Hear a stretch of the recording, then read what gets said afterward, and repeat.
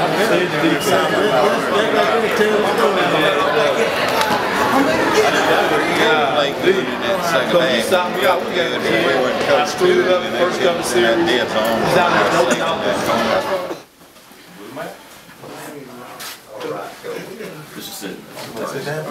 man.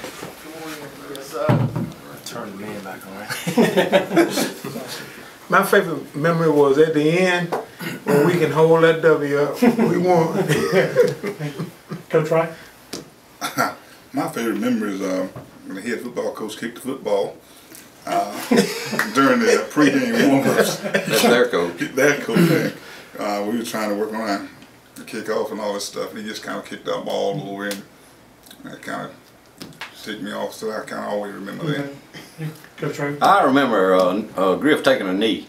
We knew it was over. We knew that was it. And the bus ride home and all the people here when we got here. Quite a night. Quite a day. Coach Nelson? I remember the locker room after the ball game. Just the 5 weeks we had been through with these young men, or really the 15 weeks, but the 5 weeks at that time, and just to be in that locker room, seeing all the happy faces, that's something I'll never forget. Let's start with you. Kind of on the same thing, the family atmosphere after the game, all that hard work, not only that year, but the previous years, but, it was all just kind of came together at one time, and that was, the celebration point, definitely. Yeah, Griff? I think I remember the most after the game is just looking up in the stands and seeing the support we had from our community. I mean, we knew we had a close-knit group and we knew we had a special team, but to see almost 10,000 people from Phoenix City and Birmingham, and the celebration was just a special memory. Probably piggybacking off of what they say is the camaraderie, being tight with the team. But I can remember before we left, we had pulled our chairs out on the balcony at the Fairfield Inn and listening to a little music. It's a bluebird sky, and just have grown up your whole life. These guys was coaching when I was a kid, and just wanting to be out on that field and to, having done that, but to be going me and my boys and knowing that, hey, we're fixing to go play for what we talk about every day as a football player, and that's winning a championship. I remember the bus ride over there. We was a close-knit group, and we just had a great time on the bus, excited about the game, ready to play. And I also can't forget our middle linebacker, Eric Prier. Coach Wright had us so well prepared. He was calling out every play. Every time the guys were running ball, he was like, he finna run that way, he run that way. And then it showed. That's what I remember most. All right, I remember one play that I made on a crucial drive. Intercepted the ball and stopped the drive, and that was in the fourth quarter. And also how these guys alluded to how tight we were and how we played as a big family, and we trusted one another. They played a little bit both ways. Calvin Kroll played a little bit both ways. Adam and me and Brandon. That was 5 of us that consistently. When it came down to it, Gordy was supposed to, but he didn't. Gold Boy got the quarterback and safety. They wouldn't let me go out there. We didn't even let you go out. I told him, look, I'm on the defensive stat sheet. Yeah, I saw that. All zeros. And no numbers on there. He played one whole game. We got at Northview. Yeah. No, man. He had to. Yeah, every year we played Northview, I was here winning the overtime. All 3 years. Yeah. And realized that's Them son of a guns, my senior year when Carice Davis was the running back, we go into overtime, we score, kick extra point, they score, and go for 2. This is coming off the Smith Station loss, and I can remember sitting in that defensive line there while I'm thinking, if they get this, we're going to be 1-2. We've never been 1-2. And then they start, coach, I need to know, why did they quit playing the Rocky Fight song? What's going on with that? I don't know. I mean, what they playing the one I got back? They played it while I was here. But somebody told me that they quit doing it. They don't play it when we come out, but they play it like sometime during the game. As long as they play it sometime during the game. They don't play it as much as they Only you would think of that. Yes. Anytime it was a crucial play, you get your horns up and you hear that.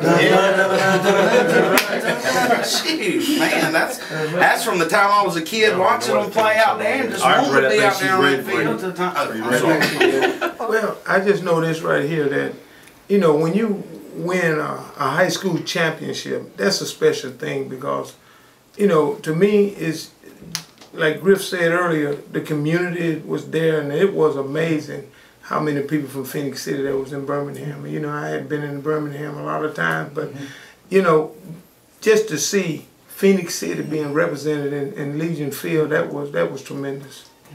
Coach? Well, winning the championship, it really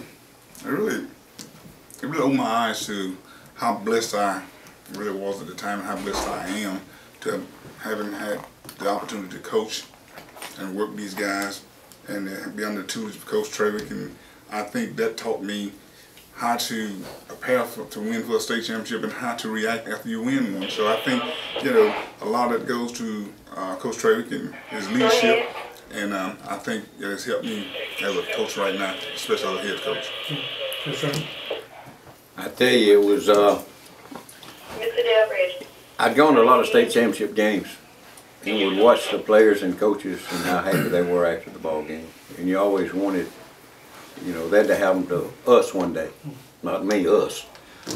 And of course it did, and certainly that was an excitement that I won't ever forget. But I was blessed, number one, to have some great players that worked their butt off, and we practiced long and hard, probably too long. I probably didn't manage time too well. We weren't going to get beat because we didn't put our time in. It'd be other things I did wrong. But you know, to go through that and work so hard and then come out and finally make it. And I hope it happens again. I hope it happens again that I'm not, my ego isn't such that I want to be the only coach that ever wins a state championship. I hope Coach Lowe wins one in a hurry, or anybody else who's coaching here. But it's just a blessing to be a part. And so many people may not know, but I had the best coaches anybody in the state had. I mean, I really did. These three guys right here, offensive coordinator, defensive coordinator, and we got Coach Lowe on board, and which I don't think we would have won it without him. Everybody had a part. I don't know about that. We had some good coaches anyway.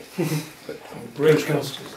Yeah, I think, you know, when you look around all the schools that's in the state of Alabama, and there's only so many people can say that they won a championship.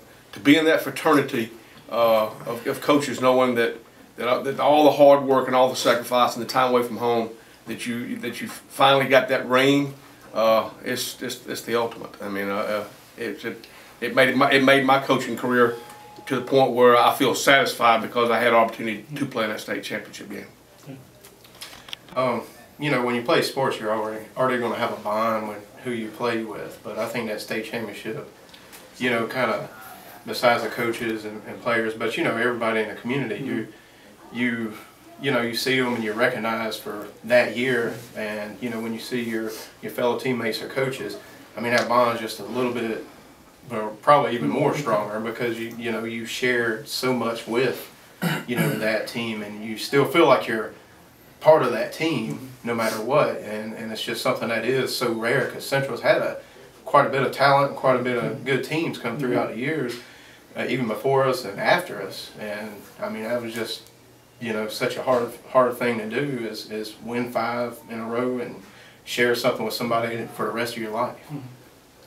Great. Yeah, you know, looking back 20 years, there's no question the relationships that we developed mean more to me than anything. Seeing the coaches, I might not have seen them. I'm fortunate that I live in the community. I get to see them a lot. But when I was off at school or coming back, it was like just picking up from the last time we had seen one another. And the bonds we have with our coaches and with our teammates is just unbelievable. And that's one of the most important things, is the relationships, but also the life lessons we learned. You know, the thing our coaches did more than anything is they taught us that hard work, dedication, commitment, and trusting in one another is what would make us successful. And luckily we had a team that bought into that. And you look 20 years now at your life, and you see a lot of the things that we learned on that football field that apply to our life now and make us successful in what we do now. Yeah.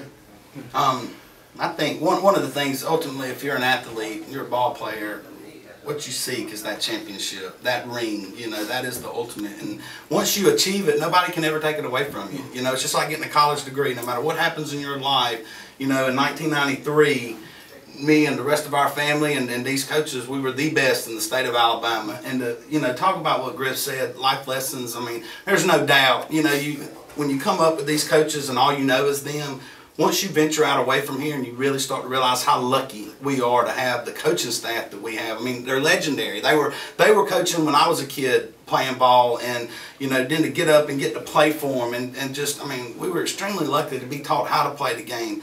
There's things Coach Nelson said, guys, it's not a matter of if you deal with adversity, it's when. And how do you respond to it? All you can ask for in life is a chance. Tough times never last. Tough people do. I mean, there are things to this day that these guys taught me that I apply to my life. It helps me really appreciate the fact that what we went through and how hard it was to get there. And being that I went off and came back here and started back coaching in this city, it reconnected those bonds we had with the friends and the coaches, and I had an opportunity to come back, was blessed, and work under some of the same coaches who coached me. I learned a great deal from them, and it really showed me how hard it is to win a state championship, and I always value that. Well, basically, like you guys said, for me, it changed my life. I was in the 10th grade, starting, and to be honest with you, I just wanted to start and really I ain't thinking about state championship. But as the season progressed, we got better and we started winning ball games, and really we started believing. And do y'all recall the black tape that Eddie, I think Eddie or Woodrow, somebody did. But that signified the ring that we were going to get at the end of the season. And we just started believing, we started working our tail off, and Coach Lowe came in, and what he did instilled in us just hard work, because he played at a high level and he worked us to death, but it paid off. I can remember your first day when I was a sophomore, and we went to Shaw and got our physicals done, or which school is it out there? Did we go get our physicals? Shaw. And we didn't even start practice, and we come back and we're on that bus, and Coach Lowe gets on there and starts telling us how we were talking over there and not hushing and acting, blah blah blah. I was scared to death, Oh, he did. Do you remember? It last long, did it? You know he gonna be brave. Y'all remember that day? It's the first week of the game. It's on Tuesday, and we're playing Shaw that Friday. Well, then we do that +5, -5, where if we didn't get 5 yards, we had to go back and start at the 5-yard line, but we could only advance 5 yards at a time. So we run a counter bubble, and me and Vince pull the defense. I don't work in Tallahassee. They don't sign my paycheck. He dropped a few passes, but he was a pretty talented. I know that one played at Auburn, wide receiver.